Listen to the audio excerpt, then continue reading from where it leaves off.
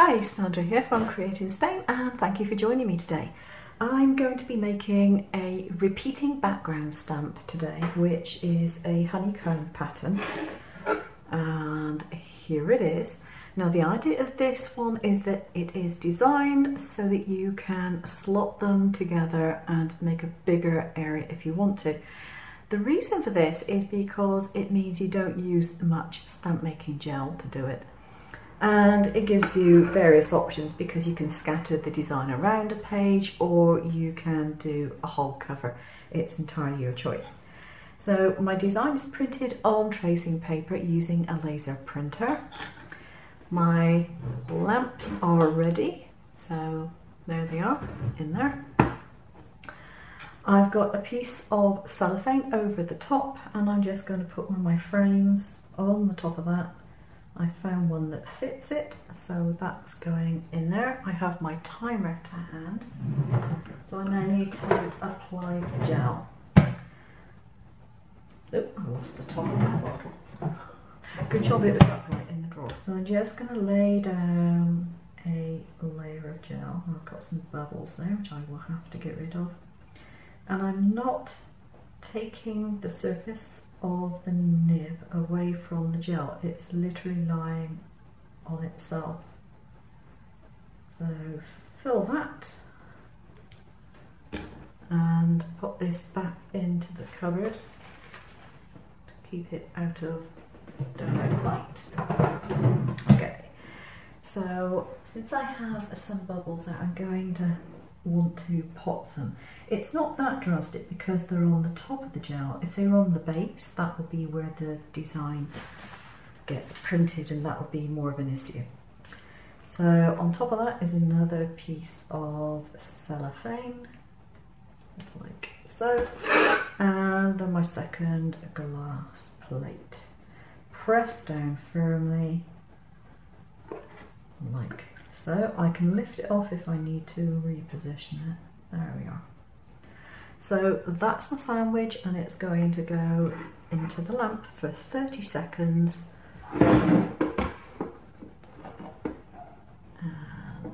there we are. I have my timer, so 3, 2, 1, 0.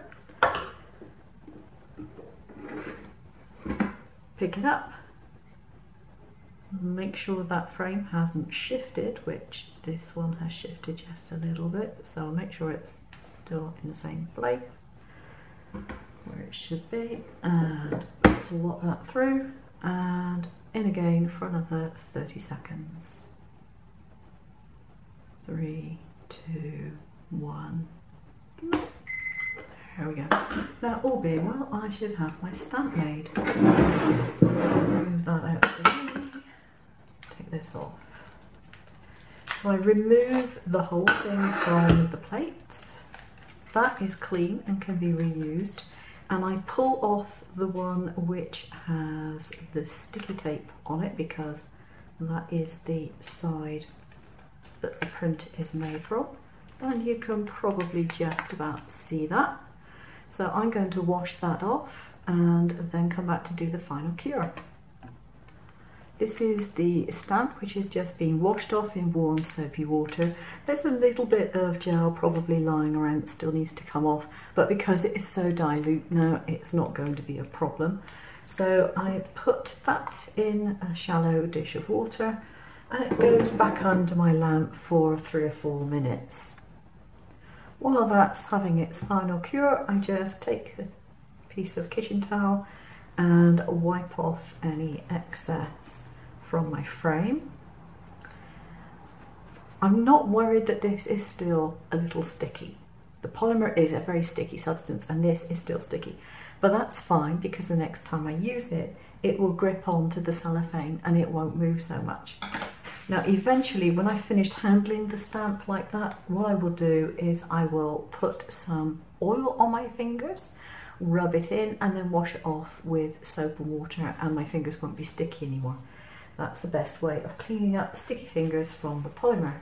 It's had its 4-minute cure and I'm just going to peel it from the cellophane and the stamp is done. All I need to do now is to trim off any excess that I don't want there.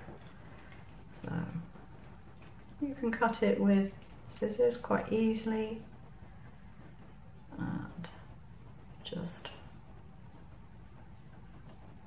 more or less go around the shape.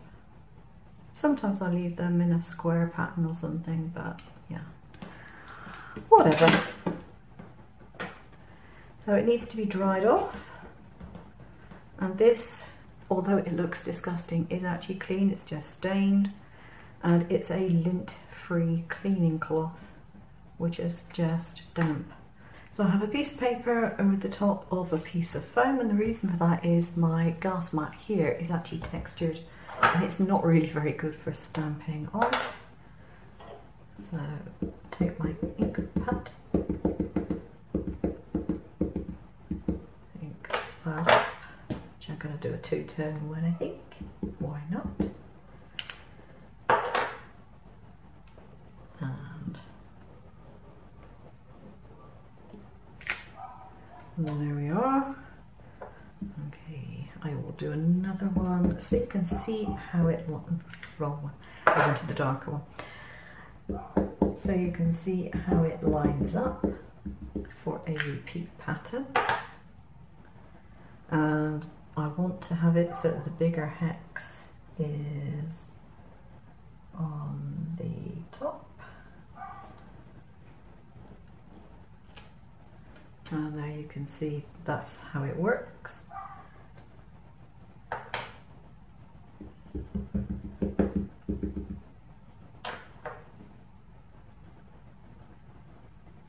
And then if you want to, you can do a repeat around it as well. So you can keep going as often as you like to fill the area that you want. So this is a very useful stamp to have, and as you saw, it took very, very little time and effort to make it. I will put links to some more videos here. I hope you'll continue watching. Take care, and I'll see you again soon.